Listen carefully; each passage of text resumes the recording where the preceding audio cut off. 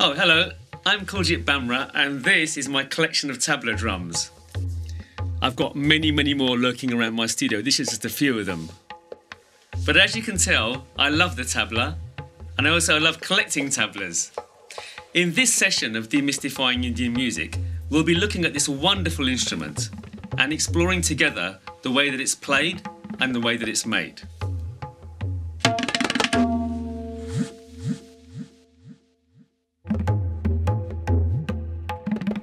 Okay, before we get into the nitty-gritty, I'd like to share something with you about my own personal journey. One unusual thing about my musical career is that I have never studied music formally, whether it be at school, college, university, or through a tutor or a coach. And my parents tell me that when I was about 6 years old, I could play very simple rhythms on the tabla that they had lying at home. And when I was about 9 years old, they decided to take me to some experts to extend my skills in playing. But what I found really frustrating was that although the people that were trying to teach me were very good players themselves, they couldn't explain things in a way that I could understand. Also, it seemed as though they were forcing me to learn to play a particular way and asking me to memorize long, complicated phrases that would have been no use to me. I just wanted to play the tabla and enjoy myself playing simple grooves. So, after a couple of lessons, I stopped going. I began to learn the tabla on my own by watching people, by listening to them, and by doing my own research, because I really believe that anyone can play the tabla. Yes, it looks complicated at first, but I promise you, it's not. You can make it as complicated or as simple as you wish. If you can drive a car, you can play the tabla. If you can do your handbrake, your clutch, your gearbox, your rearview mirror, your wing mirror, you can drive your tabla. Sorry, we're filming at the moment. Oh, sorry, sir. We'll just carry on. Yep. Yeah, and you actually, in fact, you'll get further on your first lesson of tabla than you would if you're learning to play the trumpet or the violin. And you can begin to enjoy the sounds of the tabla straight away. What a great way to express yourself. Okay, let's look at these wonderful drums. Okay, let's have a look at this amazing drum. This is my one, which I haven't... Very funny. This is my tabla, which I travel with. It's a typical tabla, and I can just show you here. You will see straight away that it's a two-piece drum, and a tabla set is always a two-piece drum. And typically, there'll be a larger drum and a smaller drum. The larger drum will make a lower pitch sound, and the smaller drum will make a higher pitch sound.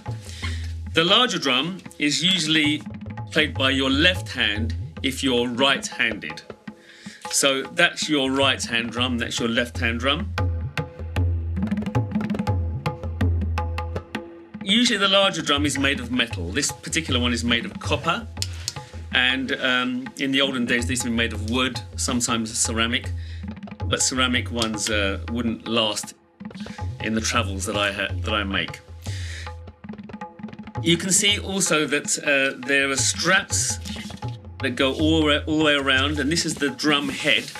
It's made of goat hide, and this strap that keeps it in tension is about 10 meters long, and it's one length. So it's threaded through the bottom hoop, and it goes up to the top hoop and down again.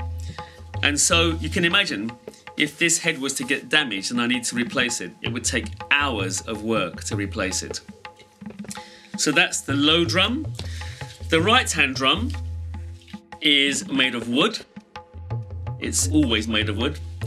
And it's got a sealed bottom at one end, and then it's hollowed out, usually about halfway. And again, it's got a drum head which is made of goat skin, and it's got the tensioning straps, again about 10 meters long, and it's one strap that goes all the way through.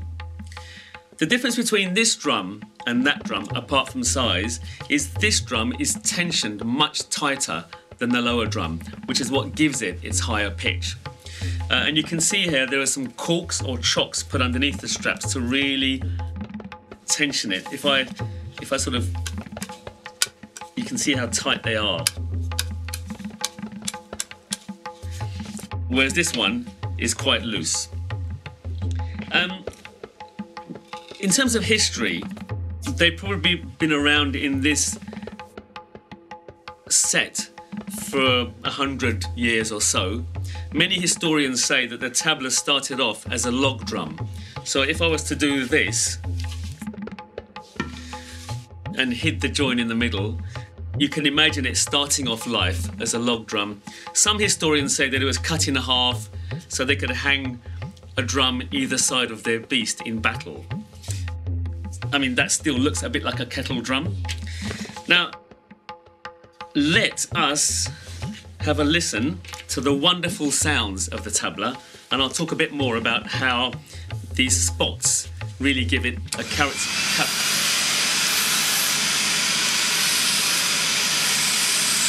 Sorry, excuse me. We're filming at the moment, we're filming. Oh, sorry.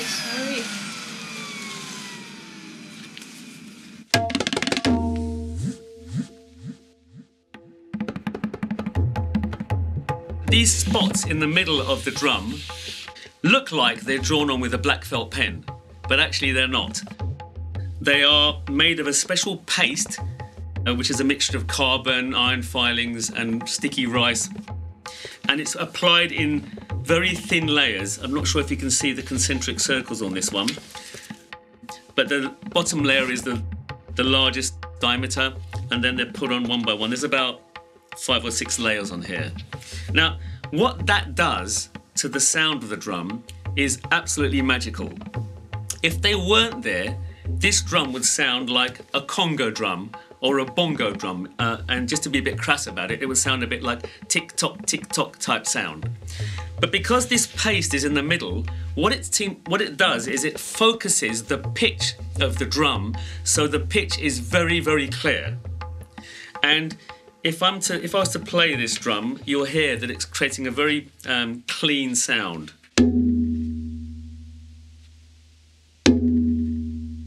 Not only is it quite a clean sound, it also resonates for quite a bit longer than a Congo drum would. And that's because the paste is in the middle, providing a weight which makes the sound linger. Again, the historians that I spoke about say that the weight was put in the middle of the drum to make the drum sound deeper than it normally would, which sort of makes sense in my mind.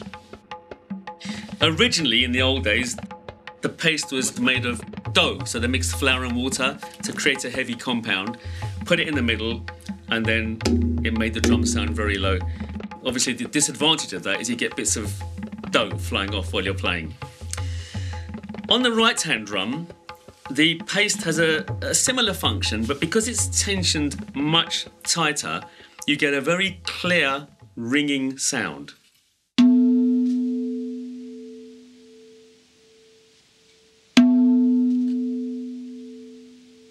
To me, that sounds a bit like a bell, almost like a bell sound.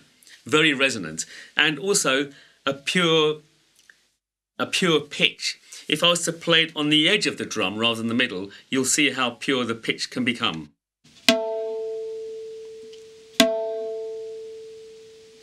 Those of you that know about drumming and about the science of drumming will know that a drum would have a fundamental pitch and a dominant pitch. So really, there are 2 types of open sound on this particular drum. There's an open sound where I hit it in the middle, and an open sound where I hit it on the edge. And of course, like most drums, there's a closed sound.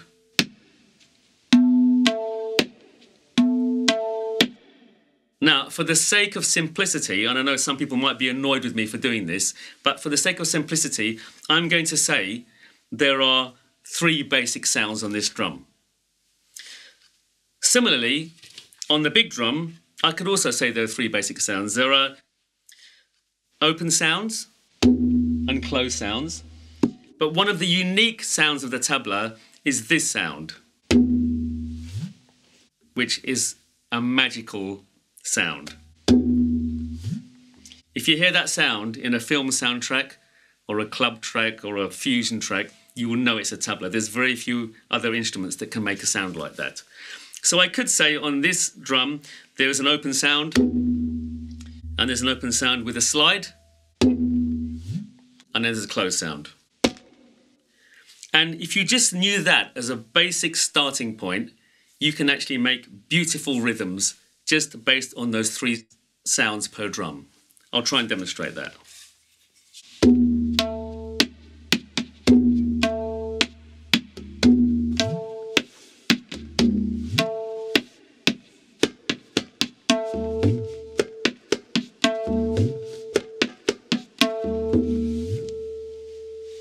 Now, you can get as complicated as you want, but I think you can get a lot of enjoyment out of playing something as simple as that.